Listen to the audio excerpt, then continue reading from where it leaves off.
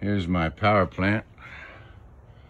I got 1,000 watts of solar, 1,600 watts of potential wind, 2 automatic transfer switches.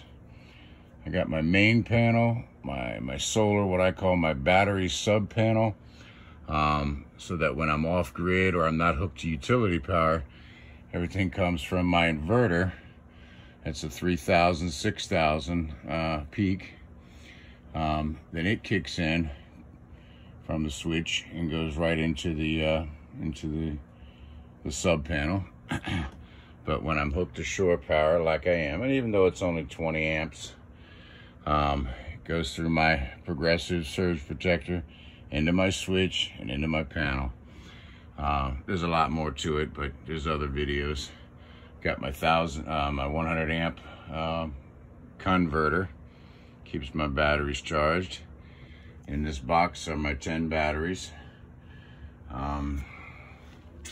Underneath there's my 200 gallon of fresh, my water filter system.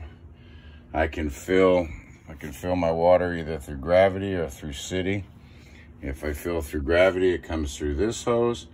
If I'm filling through city, I just change some valves, boom, boom, boom, and it goes right into my tanks. I can fill them. I bought these shelves at Home Depot. They're great. I keep my chairs in here. I mean, this is a 4 by 8 by 8.5 room, basically. It's my little man cave, if you will. Okay.